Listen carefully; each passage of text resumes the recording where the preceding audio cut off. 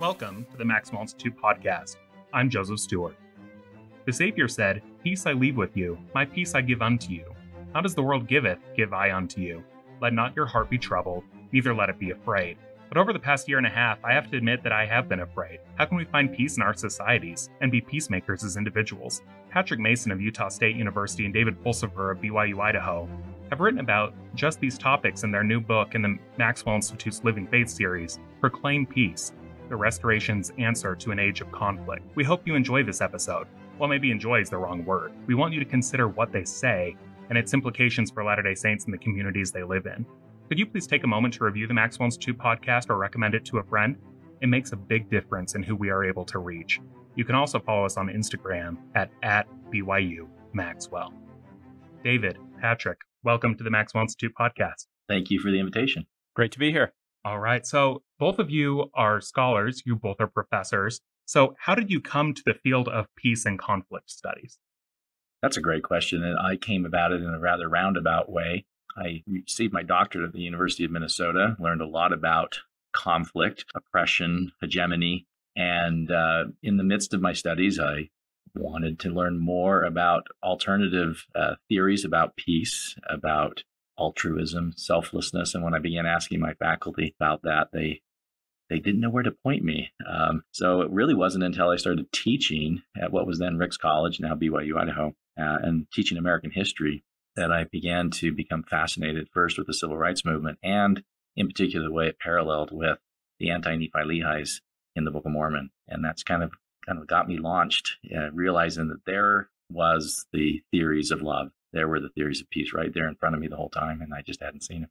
Thanks, David. How about you, Patrick? For me, it actually started in a real way here on this campus at BYU. As a freshman, I took History of Civilization course it was team taught by Wilfred Griggs and Alan Keel. And the theme of this course was the pen and the sword, how humans throughout history have sought for peace, but ended up oftentimes in violent conflict. And it was a brilliant, eye-opening course for me in terms of, we were reading all kinds of stuff and having just incredible discussions. So for me, that was very formative as a freshman.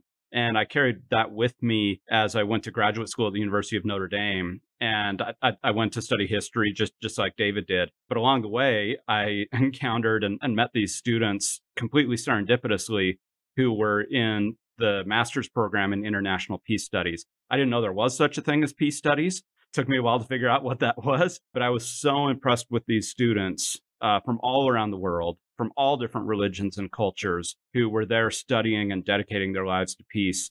And I thought, I believe that too. and so I actually started to do some work. I actually took a leave from my doctoral program to get the master's degree in peace studies. And then David and I ran into each other, and here we are. Well, we're certainly glad that you two met each other, a golden gopher and a golden domer coming together. And I like to start with just thinking about what the terms we're going to use mean. So David, what is peace? How are you all discussing that in this book? Well, we're discussing it in some specific ways that are different from the way we often use it in Latter-day Saint discourse. In Latter-day Saint conversations in Sunday school, as we read the scriptures and we look at the word peace, often what we think about is inner peace, finding peace with God, finding peace within ourselves. And that, of course, is a key and crucial element of peace. But we're thinking about peace in particular in this book in a more expansive way. We're thinking about peace in terms of societal peace, largely. We deal a little bit with interpersonal peace as well, which is peace between individuals. But ultimately, we're looking at what does our theology have to say about peace on a broad scale. And there, peace scholars define peace in kind of two broad terms. One's called negative peace, which is the absence of direct conflict, or what most people think of when they think of violence, people hitting each other, yelling at each other, armies invading other countries. The absence of that is what scholars call negative peace.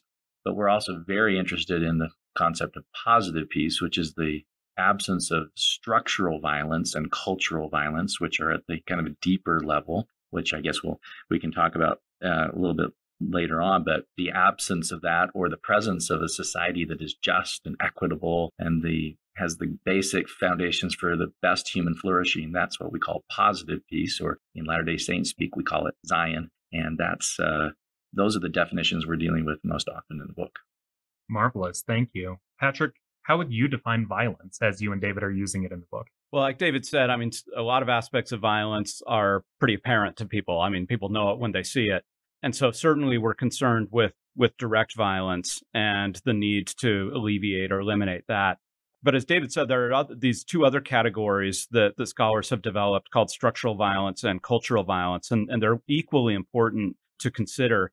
Structural violence happens when the structures of our societies are arranged in such a way as to limit people's abilities for thriving or for progress, or that harm them in various ways. So we can think about unjust laws. We can think about unjust economic arrangements. So certainly, for instance, in the United States, Jim Crow laws that, discriminated against African Americans purely on the basis of their race.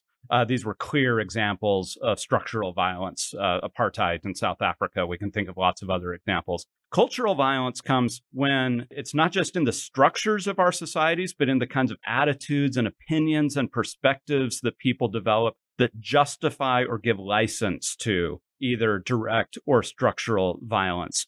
There's a great peace scholar named Johann Galtung that said when one man beats his wife, that's clearly a case of direct violence. When 1 million men beat their wives because of misogyny, because of sexism, then you've got cultural violence. So cultural violence are the kinds of cultural ideas that we have oftentimes around inequality, or that one group is superior to another, that justify or make people think that violence is somehow okay, that other kinds of violence are okay. So we believe that the restored gospel is equally concerned with all of these forms of violence because they all reinforce one another. They all feed one another. What we want to do, and what the restored gospel does, is introduce, these aspects of positive peace or Zion that help address and to stop the downward spiral of these different kinds of violence, and to reverse the cycle so that we get an upward spiral towards peace and towards Zion. Yeah, I like that both of your definitions really include questions of scale. It's not just Right. individual peace or individuals refraining from violence, but it's all of us as a society, as a community, working together, as David said, and as we'll discuss later, to building up Zion. You show that restoration scripture emphasizes the communal and social aspects of building and keeping peace, as well as the individual need for peace. Could you give an example of what a communal or social striving for peace looks like? I think that we see that over and over again in Scripture. You see it in the Book of Mormon, especially 4th Nephi is the great example of the communal expression of peace, where every man did deal justly one with another, where they eliminate all forms of distinction between one another in terms of racial or ethnic or religious groups, where they begin to share their resources with one another in ways that provide for the greatest human flourishing. But we also see that it's not just in kind of ancient texts, we also see it in the restoration's history. The entire project of Zion, outlined in almost every single section of the Doctrine and Covenants to one degree or another, is ultimately about a communal effort to create a society in which people are not at war with one another, and that's negative peace, and are also engaging in this project of creating the ideal society, place where the ultimate forms of human flourishing can occur. So I think as Latter-day Saints, we naturally have these terms of negative peace and positive peace, and especially positive peace in the form of Zion is just something that is right at the heart of what we're trying to accomplish. We're not merely trying to be another sectarian group, another religious organization. We're literally trying to build a society to which Christ can return, and that will have all the aspects of positive peace that we hope to achieve. Thank you for that. Your first chapter begins with Joseph Smith in Liberty Jail. What do you take away from his letter to the saints, especially concerning persuasion? Yeah, so before we launched in specifically into questions of violence and peace, we really wanted to establish the kind of theological basis for thinking about this. And sometimes I think we think that the power is bad, right? Oftentimes power takes on a negative connotation. But in fact, power itself is neutral and can be used either for good or bad purposes. And God has power, right? And so So we wanted to think about what are the ways in which the universe is structured? What are the lessons that we draw from this? And for us, one of the most brilliant and insightful texts ever about the nature of God's character, the nature of God's power, comes from Joseph Smith's letter from Liberty Jail. And, and think about the context here where the Latter-day Saints, I mean, this is easily the low point of Joseph Smith's life. I mean, that the saints have been driven from their homes. He very narrowly averts execution, doesn't know exactly what's happening. The Latter-day Saints are refugees being taken in by the people of Quincy, Illinois. And Joseph has a lot of big questions.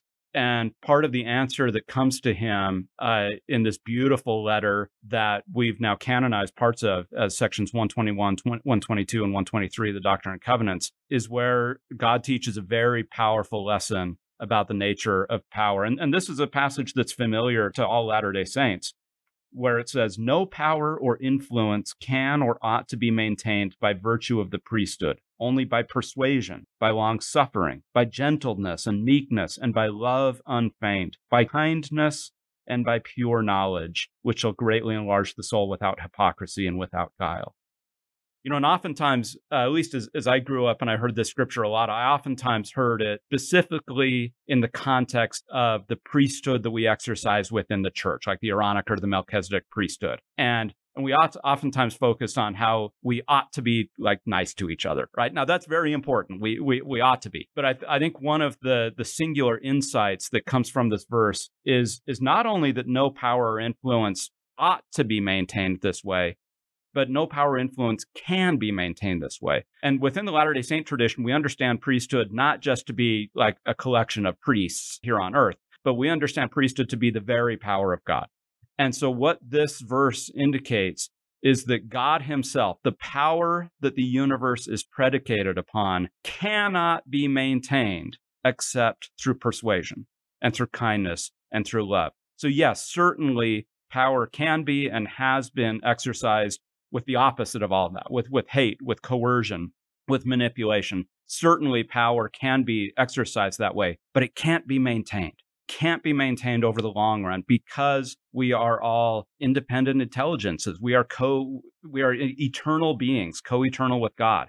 And so the only forces that can maintain their influence over us over the long run are based on persuasion. They're based on our willingness to go along with them. And so this singular insight that Joseph Smith has through revelation while sitting in this dank, prison cell, we think in a lot of ways, it absolutely unlocks, the character and power of the way that the universe is organized.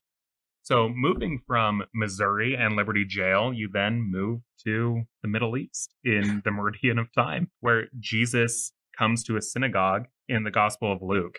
And David, could you set the scene for us and then tell us what you and Patrick read from that event about a theology of peace? First, we probably need to recognize that we're borrowing here from a very influential scholar in this field named John Howard Yoder, who basically sets this up. And we found his insight to be quite profound and resonates well with restoration theology and restoration scripture, which is the idea that when Jesus comes to the synagogue and announces his messiahship, this is a fairly well-known moment in his ministry, right? He stands up in the synagogue, he opens the scroll, and he reads from Isaiah. When he reads, we hear often as him declaring himself as the great spiritual Messiah. But what we sometimes miss is the way in which, in declaring himself to be the spiritual Messiah, he is also declaring himself to be the temporal Messiah, the Messiah of this world and of this world's institutions and organization. And he is declaring himself ultimately as the king of this kingdom. The kingdom of God is at hand. And that's not just a spiritual kingdom, it's an actual kingdom. And this is where John Howard Yoder does a wonderful reading of this. And as you listen to the words in that context, they take on a much deeper and ultimately kind of more comprehensive meaning than just I'm here to help people get past their spiritual challenges. We're here to actually also upend society and turn it into what we would call Zion. And so when he stands and says, "The Spirit of the Lord is upon me, because he has anointed me to bring the good news to the poor. He has sent me to proclaim release to the captives and recovery of sight to the blind, and let the oppressed go free, to proclaim the year of the Lord's favor." And here He's declaring a Jubilee year, according to the law of Moses, in which all debts are forgiven, all slaves are freed.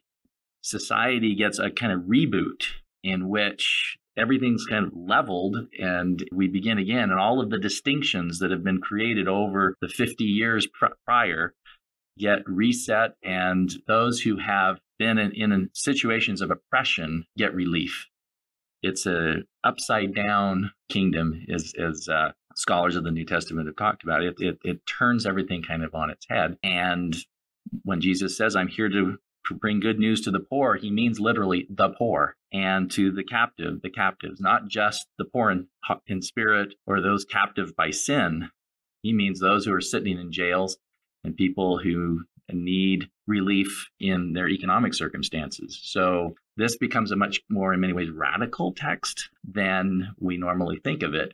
And when you add this with all of the revelations to Joseph Smith, you realize that, the kingdom is more than just spiritual relief. It's a reordering of society, and that's what Jesus is proclaiming.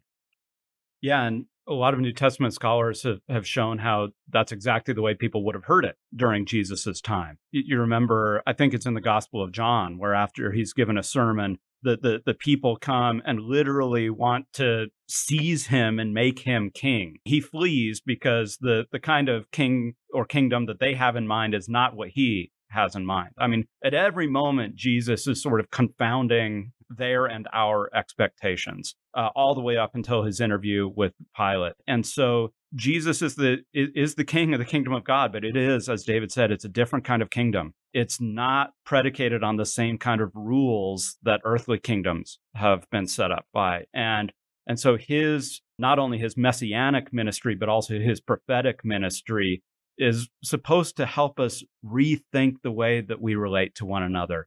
Yes, individually, yes, interpersonally, but it's supposed to help us think about our politics, our economics, and of course, the way that we do harm to one another. And so just revisiting the New Testament, and then we see this again in the Book of Mormon and the Doctrine and Covenants and Restoration Scripture, it challenges me to not become complacent in the kind of life that I live, the kinds of societies that we've created for ourselves.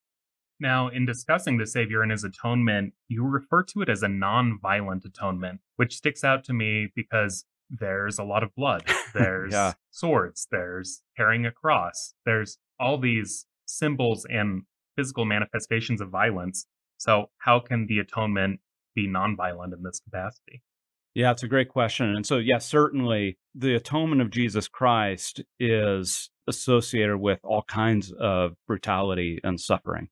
And for us, one of the distinctive insights that we have as Latter-day Saints is that Jesus's atoning work for us occurs both on the cross, but also in the Garden of Gethsemane. I was in a dialogue group with other Christian scholars, and we were talking about our views of the atonement and the Latter-day Saints. We shared our understanding of Gethsemane. And for these other Christian scholars, they were blown away by this. These were New Testament experts, biblical scholars, theologians. They had never thought about the role of Gethsemane. And actually, they were deeply touched by this as we went to the passage in Luke, and then we went to passages in the Book of Mormon and the Doctrine and Covenants. It helped them more deeply appreciate the suffering and the atoning work of Jesus for us. And so I think we do have a distinctive insight on this as Latter-day Saints. But I think there's a kind of categorical distinction between what happens in Gethsemane and what happens on the cross. If you think about it, in Gethsemane, Jesus went there voluntarily. He tells us he could have stopped it at any time, but he went there voluntarily because of his immense and infinite love for each of us. And there he voluntarily enters into our suffering, our pain, our sin as human beings. He does not go to the cross voluntarily in the sense that the cross was the ultimate symbol of the Roman Empire's brutality, the way that it ruled through force. Now, Jesus did choose to go to the cross. Actually, we have a lot of passages in the New Testament where he orients his ministry. He knows that's where he's going to end up. He's orienting himself to the cross. But nobody volunteers for the cross. Nobody raises their hand and says, yes, I'd like to be crucified. Thank you very much. It is the most devastating and torturous death that the Roman Empire could conceive of. If they could have come up with a better one or a worse one, they would have.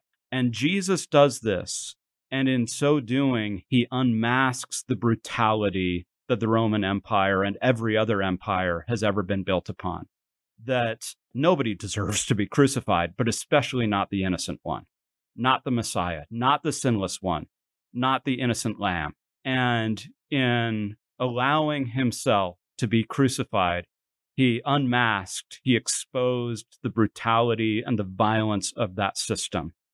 And we say that it's a great and eternal sacrifice, but also the last sacrifice. And that's what Jesus intends. He intended for us to look at that and see what happens when we allow the logic of violence to play out in such a way that we will crucify our God. And so when we look at the cross, each one of us should say, no more, never again. This is where violence takes us.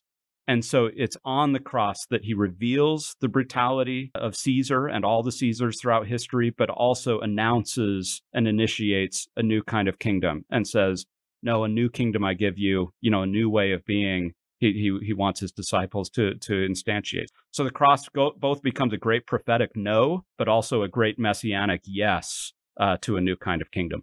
Yeah, and I think one of the profound elements of that kingdom is a kingdom, as we often talk about, is of disciple leadership, or in this case, a willingness to absorb the violence of the world instead of inflicting the violence. And in absorbing the violence, Jesus unlocks a new way of power and influence. This goes back to this idea that power and influence is maintained by persuasion, long suffering, gentleness, goodness, love, unfeigned, all of which is demonstrated by going to the cross. It's Christ's suffering that draws us to him. It's his willingness to take all of this on our behalf and to absorb the violence of the world that gives him greater influence than Caesar ever could have imagined having. I mean, we're 2,000 years later, and how many people are disciples are trying to recreate the world of Caesar? Caesar's influence is long past. Christ continues, his influence continues to endure and just simply spread. And so the power of the king comes not in the normal ways that kings exercise power, where they lord over others. And this is something Christ is constantly reminding his disciples as he's moving towards the cross. This is not the kind of kingdom calling down fire from heaven, sitting on the thrones, all the things that you think of that are related to power and influence in this world are very different from the kingdom of God. I'm going to show you real power, real influence. And the cross becomes the emblem or the ultimate example of that path. And when he says, take up the cross and follow me, there's as Elder Holland reminded us, that's a symbol that every one of us needs to pass through. But in part, it's also a demonstration of the way to true enduring influence in the world and in the universe. This is the Maxwell Institute podcast. We are discussing Proclaim Peace, the Restoration's Answer to an Age of Conflict by Patrick Mason and David Pulsipher. After discussing the Savior's ministry in the Gospel of Luke, you then turn to the Book of Mormon and Nephi slaying Laban. And I was struck by the idea that you say that Nephi likely wrote his account decades after his encounter with Laban. Why do you think that's significant? It's important to remember that Nephi's record is actually his second time writing this down. He's been through it one time. It's a way of trying to make sense of what's happening.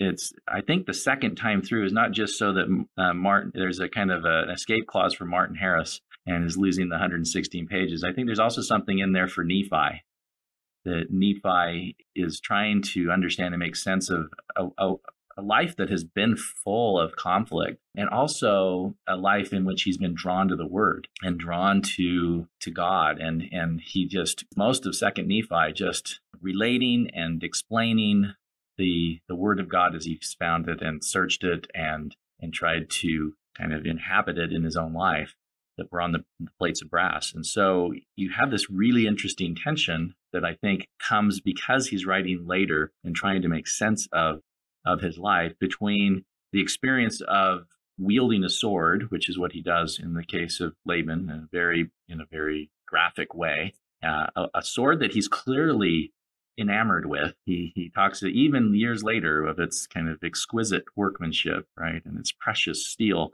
That's a very kind of appealing path for him in some ways. And of course, he's had a lot of conflict with his brothers, and if you read it in terms of this conflict between this impulse and the impulse for the Word, which is he carries both of those emblems back into the desert. He takes the word and he takes the sword. And if we read kind of the rest of his story, you can see this tension between wanting to kind of slap his brothers around and say, would you guys just get with the program? And then moments when he is approaching them with greater kind of humility, a certain love, unfeigned, in the language of Doctrine and Covenants 121, in which he seems to have greater influence over his brothers in those moments. And I think understanding that dynamic, it kind of comes to a head almost in 2 Nephi 4, where he's like, he realizes in the second accounting of his life, years after it, how his own temptation to be angry with his enemy, which the only enemies he has are his brothers,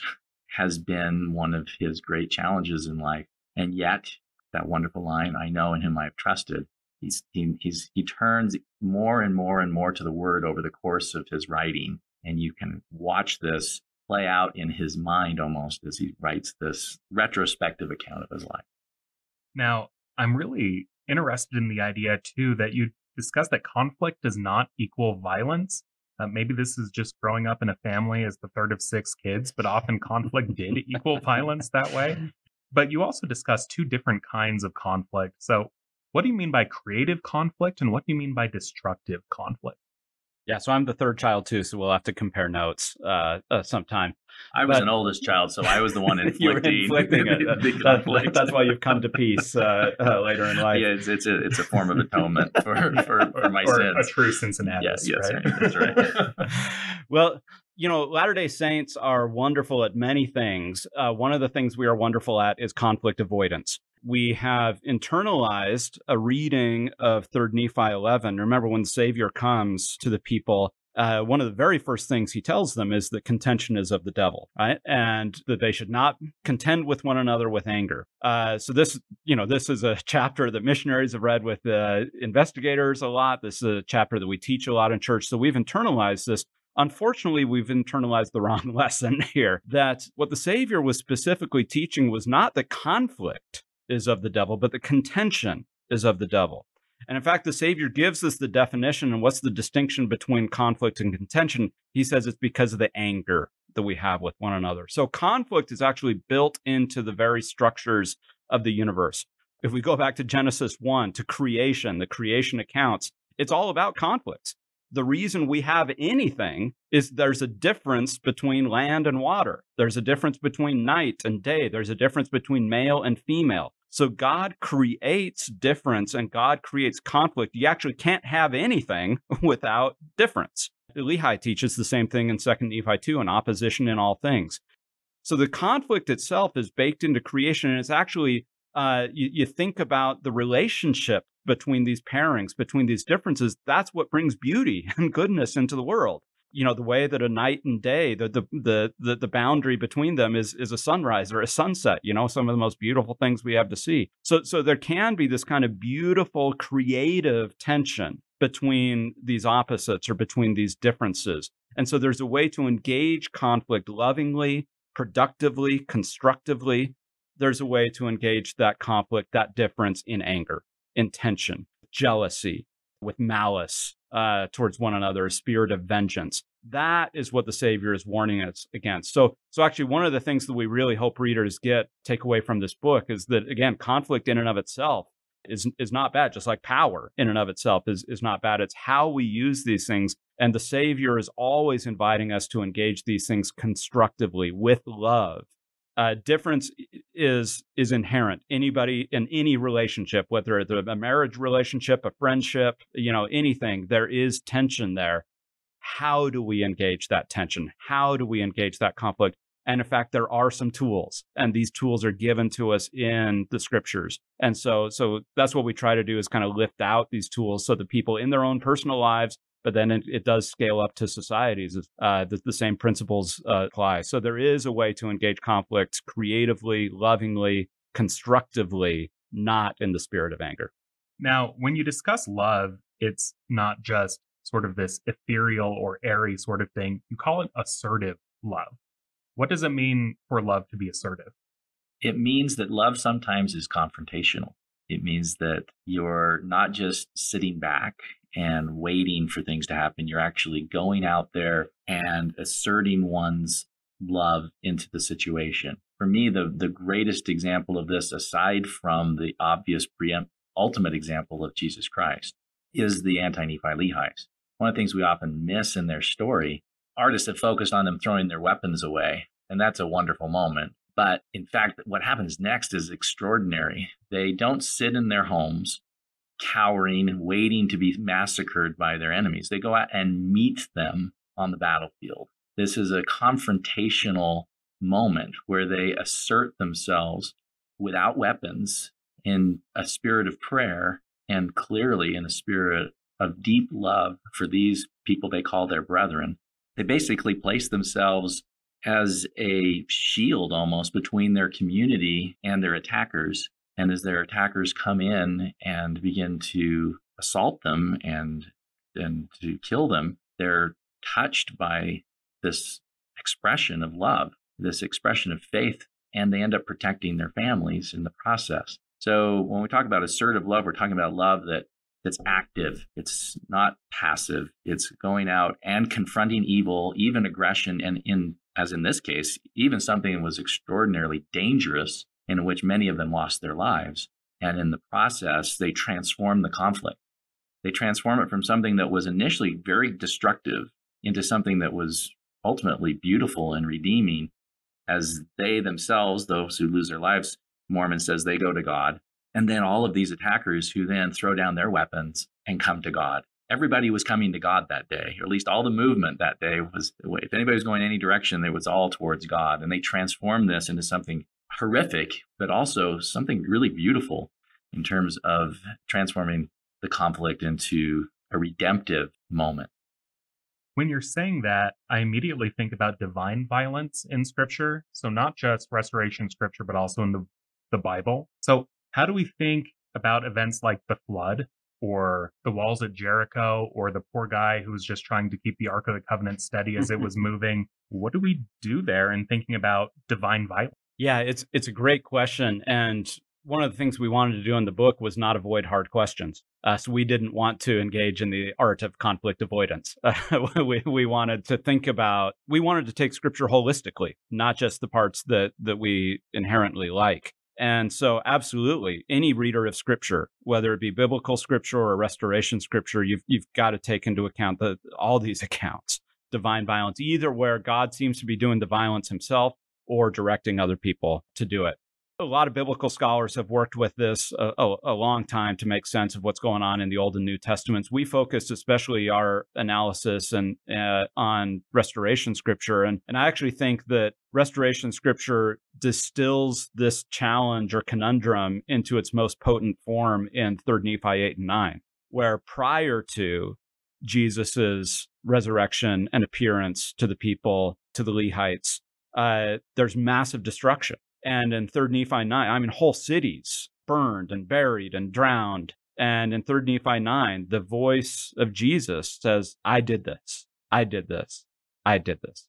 It takes the problem of divine violence and it just distills it to its absolute purest essence. And we have to grapple with it. And the way that we think about this, the way that we think restoration Scripture points us to, is in the Book of Mormon's own theology, where it makes a distinction between the condescended God, who is Jesus Christ in the flesh, that Jesus came as the Son of God, took on flesh, and showed us how to live. What manner of men ought ye to be, even as I am? We are pointed to, follow the works, the works that you see me do, that you should do also, 3 Nephi 27. We are pointed to the example of the condescended God. That is the example for each of us as mortals, our limited perspective, our limited power, all the limitations that we have. Jesus points us to the way of nonviolence. Now, God in his heaven, the ascended God, if we want to put it that way, God has much greater perspective. He has a greater knowledge of the way things really are. He also has the power of resurrection. One of the reasons why there's a commandment, thou shalt not kill, is we can't make that right. God gives life. God takes life. God has the power to do this. And God promises resurrection for all of his children. And one of the things the restoration Scripture shows is that God is in those moments. He does not distance himself even in those moments, and that God mourns even in those moments of destruction. We see this most powerfully in Moses 7 with the God who weeps, but we see it in 3 Nephi 9 as well. It's the devil who laughs. God mourns even in the midst of this destruction. So ours is a God who destroys as well as creates, but whenever he talks about himself, he talks about he's a God of light and life and love. Those seems to be the part of the job description that he really relishes, and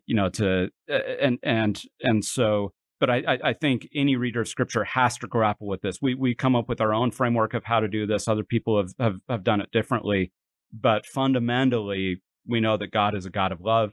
God reveals himself as a God of love, and Jesus in the flesh is a God who points us to a way of love and nonviolence as human beings. And ultimately, we have powerful statements in the Book of Mormon elsewhere that vengeance is mine and I will repay, and not to you. This is, God can do it perfectly because he can remain ultimately connected and stays in that moment with his children in a way we are incapable of doing. And as Patrick said, he can make it right in ways we can't. So there is no license of divine violence when he says, what manner of men ought you to be even as I am. He's not talking about that ascended character. He's only talking about the condescended expression of God. Now, in thinking about the positive piece of Zion, as you all have discussed, you close out the book by discussing what you call just ward theory, which is the clever play on ideas of Christian ethics and theology of just war, when war is justified. So what do you all mean by just ward theory? Well, for us, it's the fact that peace building always happens in community. Of course, individuals can do it, but we know that this is the same way that we gather together in churches. There's a kind of scaling that happens. There's a kind of power that happens in community that you simply can't get just one-on-one. And so we absolutely believe, most of this book is scriptural theology. Most of it is laying out these kinds of principles that are very important, all of which have application. But we do want to think about, what does this mean for an average Latter-day Saint? And so certainly we encourage individuals to go out and be anxiously engaged, right? To assess whatever needs their communities have, to feel the Spirit work upon them in a sense of vocation. What am I called to do? What does God want me to do to make the world a better place? So go do that. But then we are also called into communities, and our wards.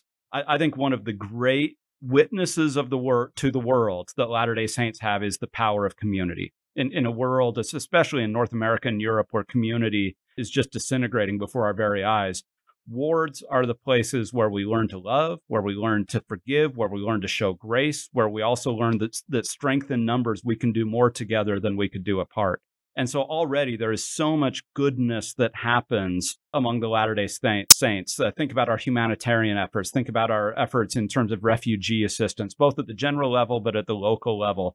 Think about the way that we take care of one another in all kinds of wards are also places of conflict resolution.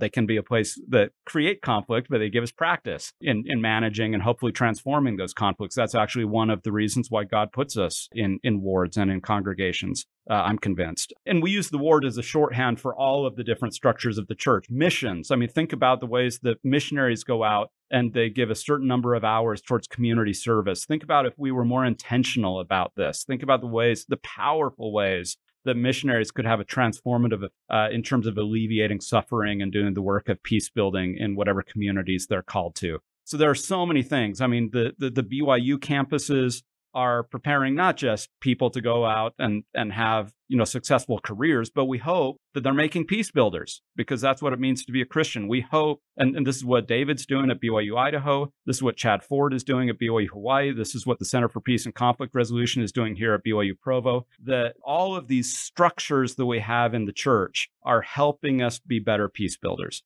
helping us be the peacemakers that Christ calls us to be. So that's what we mean by just ward theory, is to think about the ways that we can mobilize the structures of the church to go out and do good and build peace. Now, to close us out, following the injunction in Doctrine and Covenants section 88 to learn out of the best books, what are 3 of your best books, so 3 from each of you, that you would recommend to the Maxwell Institute podcast audience? Well, of course, all of the books in the Living Faith series from the Maxwell Institute, that goes without saying. But if we want to go outside the family, there's so many best books out there. So just three for me. One of the most transformative things I ever read, it actually in a lot of ways changed the entire course of my thinking in my life, was the autobiography of Malcolm X. And I read it as a teenager. I had no experience with the world that he was talking about, the kind of injustices that he had to face as a Black man in 20th century America. And I don't always agree with everything in that book, but it opened my eyes to a different kind of world. And his passion for justice and his quest for truth absolutely resonated with me then. And now it's a book I've assigned and taught lots of different times. On the other side of the coin, actually, his contemporary Martin Luther King, his book, Why We Can't Wait, which documents the civil rights freedom struggle in Birmingham, Alabama in 1963. It contains his famous letter from a Birmingham jail, which I think is one of the great pieces of writing ever in the United States. And so that's a hugely inspirational book. And then for me, on the more explicitly religious side, actually, both of those books are very religious. But then also for me, Dietrich Bonhoeffer's book, Discipleship, or sometimes it's called The Cost of Discipleship, especially his opening chapters. I mean, he dives into an analysis and reading of the Sermon on the Mount, which just bowled me over. First time I read it, and every time ever since, made me take seriously the teachings of Jesus. And I fall very, very short. And so when I need a little juice, I go to the Sermon on the Mount. When I need some extra juice to help me appreciate the prophetic power of the Sermon on the Mount, I go back to Bonhoeffer.